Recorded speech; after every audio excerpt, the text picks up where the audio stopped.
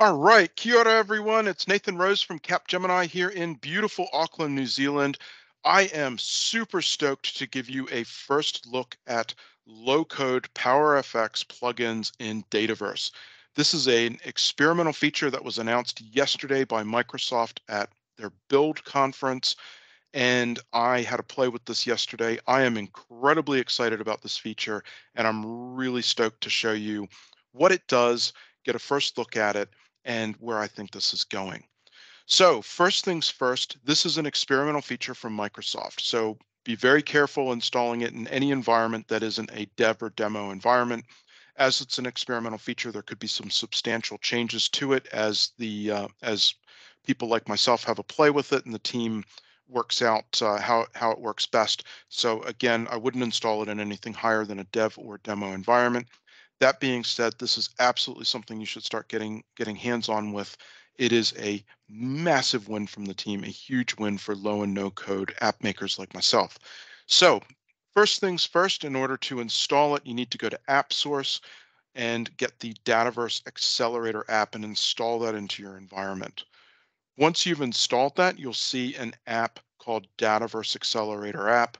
And when you play that app, you will see this experience here. And there's two types of plugins you can create at the moment, instant and automated. The best way to think about this is exactly the same way as you would a Power Automate flow. Instant works when you trigger it manually, i.e. I click a button. Automated is triggered when something happens in Dataverse.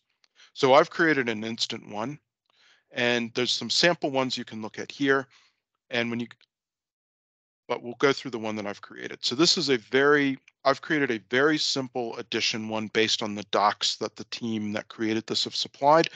What I wanted to do was just firstly prove that this works, that I can make it do some things, and then in the coming weeks I'll get into doing some real whizzy bang stuff with it.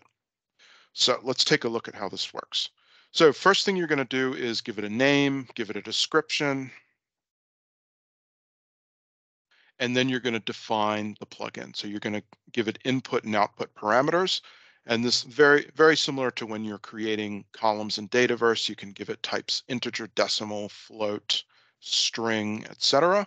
So I've got my inputs and my output, and then I'm going to define my expression here. Now this, I don't fully understand this as of yet. This is just what came through in the docs, but this is how I've defined the simple addition. When I type in here, I do see IntelliSense working, and I can see some PowerFX functions coming up. So this this is where you start to invoke PowerFX. Cool. So once you've defined your plugin, we can go and test it. So let's run a simple test of this plugin. Give it a second to update. And let's run our test. Okay, so let's just do some simple addition. So we'll do 1 + 1. Let's run the plugin.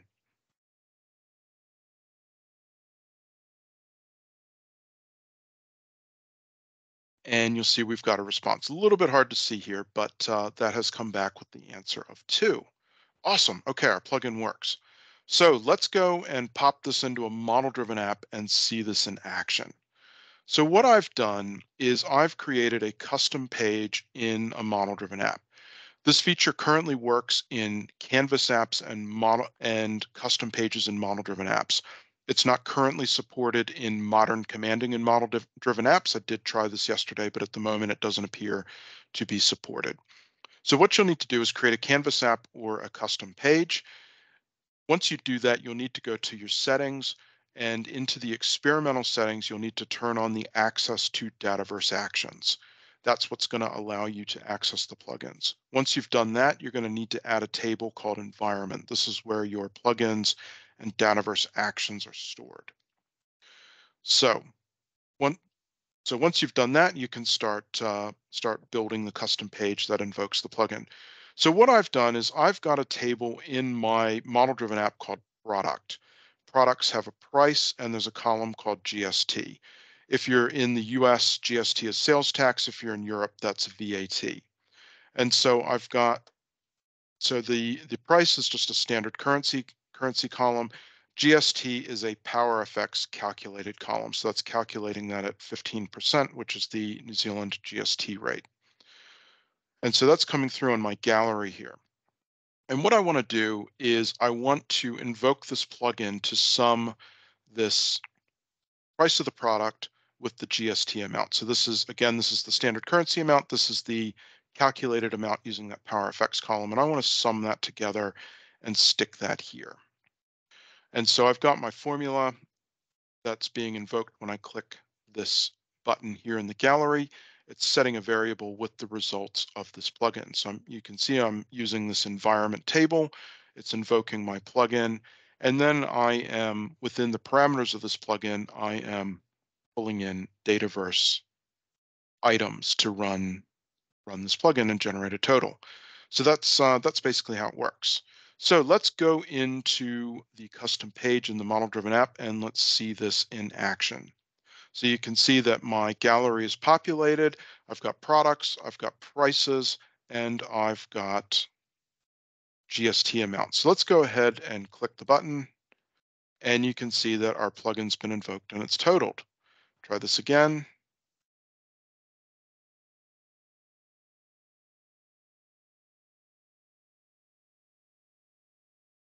And it's updated.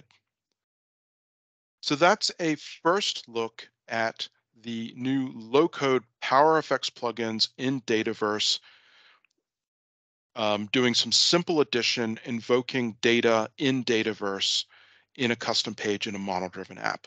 So as I said, in the coming days, I'll be looking to do some more whizzy-bang stuff with this, but this is a huge feature from Microsoft, a massive win from the PowerFX team. I am incredibly excited about this, and I am really looking forward to playing with it in the days and weeks to come. So I hope this was helpful. Thanks so much for watching, and hats off to the PowerFX team. You guys have really hit it out of the park.